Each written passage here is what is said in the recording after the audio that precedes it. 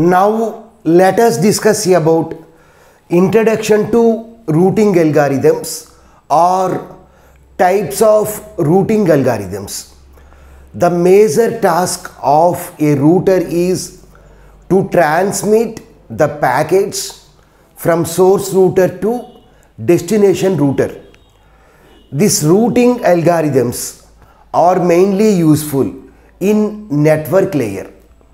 We know that in a graph we may have different paths, different routes in order to travel from source router to the destination router. Here the major task of a routing algorithm or router is to choose the best path. Best path means shortest path. That means least cost path.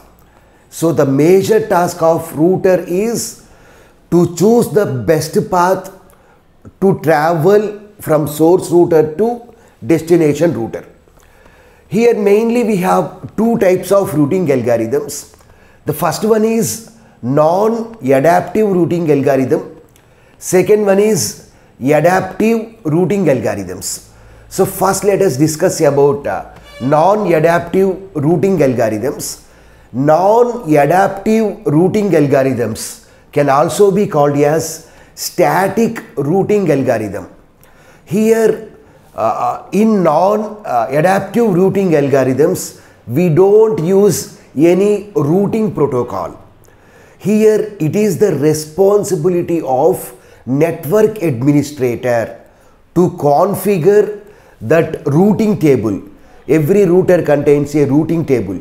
So now the network administrator has to enter the routing information in the routing table. So the network administrator will manually enters the data in routing table. Let we have a graph like this. So this graph contains 5 routers: R1, R2, R3, R4, R5. Let our main aim is let source router is R1, destination router is R3. So here our aim is to transmit a packet from the source router R1 to the destination router R3.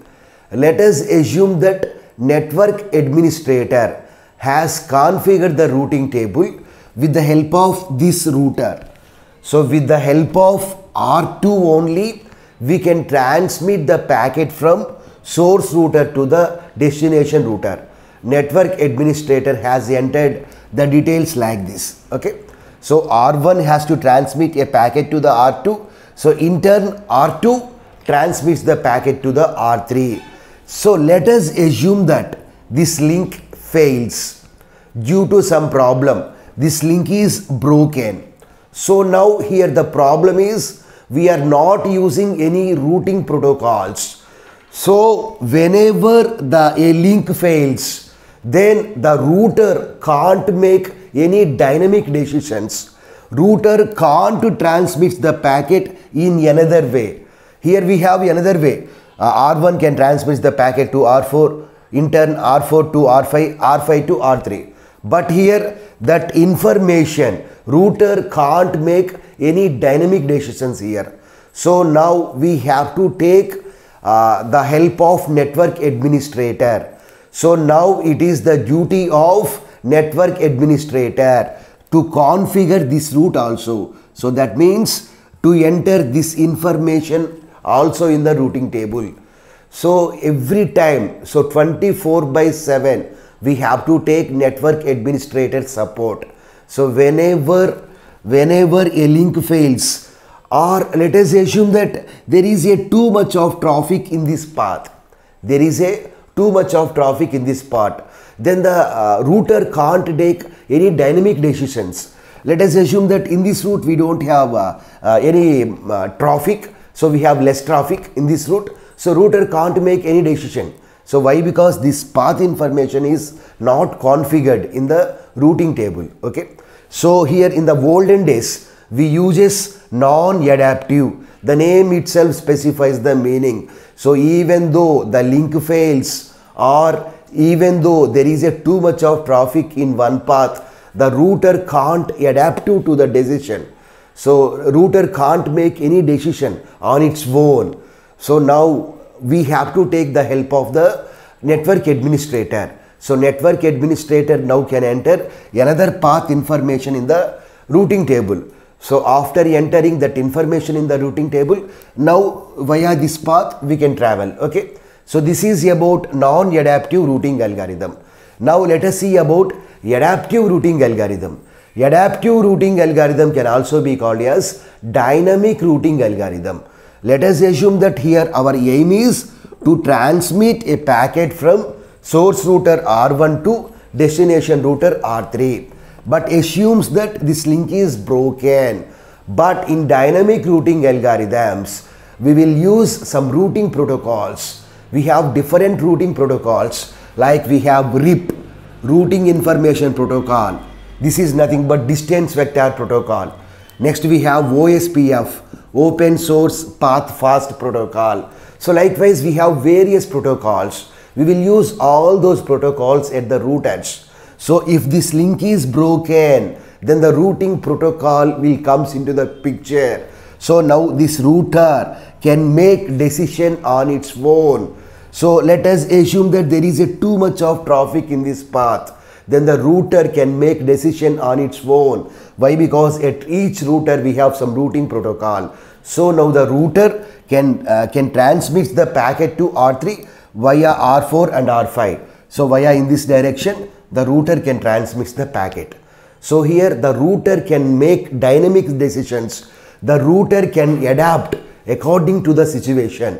If there is a too much of traffic, or if this link fails, then we can say that the topology will change. So topology means the graph is changing. Why? Because here the link is broken. So if there is too much of congestion, if there is too much of traffic, or if the link fails, that is nothing but if the topology changes, then the router will adapt to the situation. So according to the situation, router can make its own decisions. So router can transmit the packet in another path. Now let's see some important points, whether we have covered all these points or not. So here the first point is in non-adaptive routing algorithm is routing decision is always same.